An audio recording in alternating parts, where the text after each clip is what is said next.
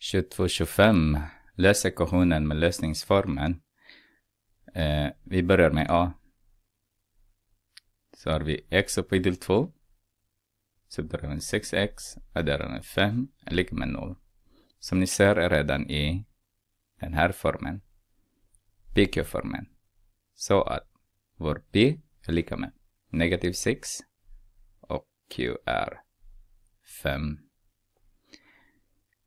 Då använder vi direkt den där x är lika med negativ 6 dividerar med 2 adderar med och subtraherar med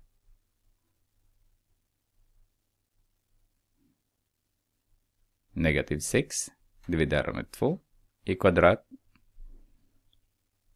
och sen subtraherar vi med 5.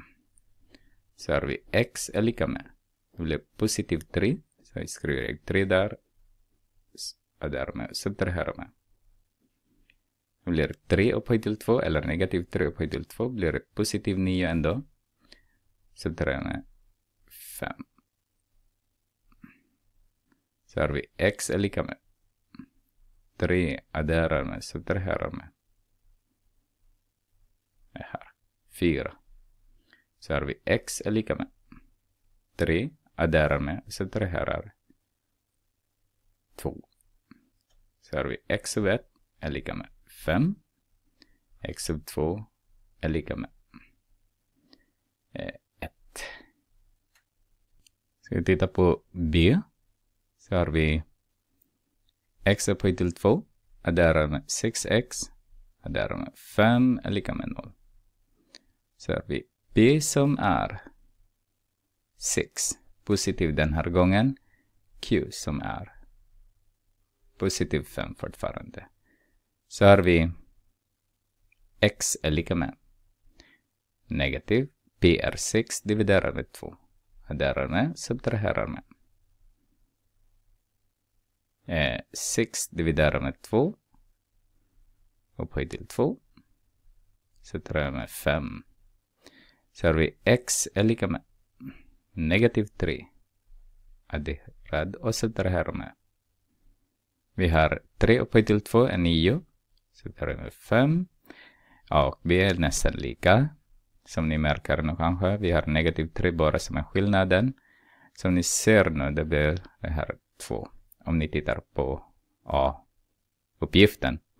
Så har vi x sub 1 är lika med negativ 3 adderar med 2. Så har vi negativ 1. X sub 2, negativ 3. Subtraherar med 2 är negativ 5. Som ni ser, den har ändrat bara tecken på grund av den här positiv 6 då. Det var positiv och negativ 6. Ska vi titta på C. Så har vi x upphöjt till 2. Adderar med 4x. Subtraherar med 12 är lika med 0. Så skriver jag fortfarande här. P är positiv 4. Q är negativ 12. Så har vi x är lika med. Den är redan i PQ-form. Så sätter vi in direkt. Så har vi negativ 4 dividerar med 2. Adderar och subtraherar.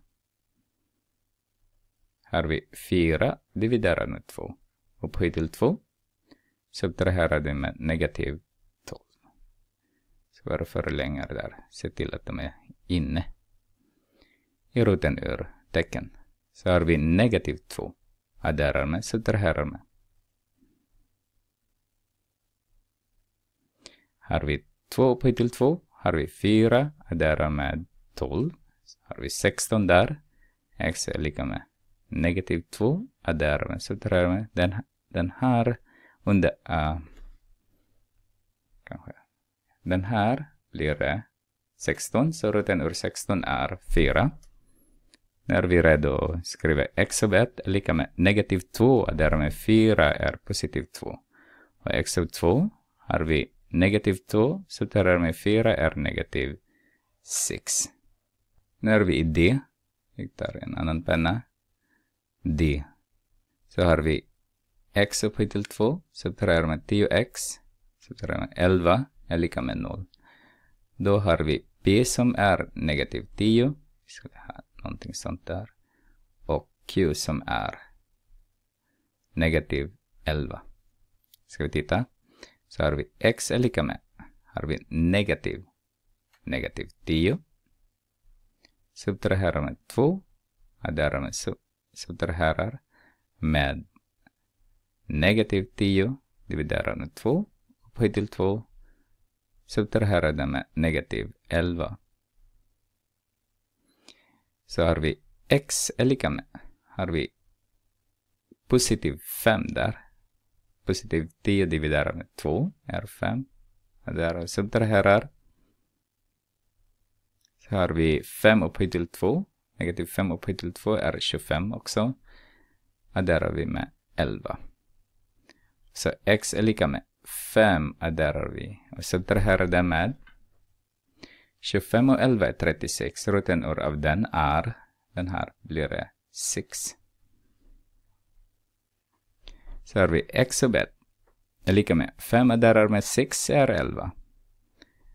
X sub 2 har vi 5 subtraherar med 6 är negativ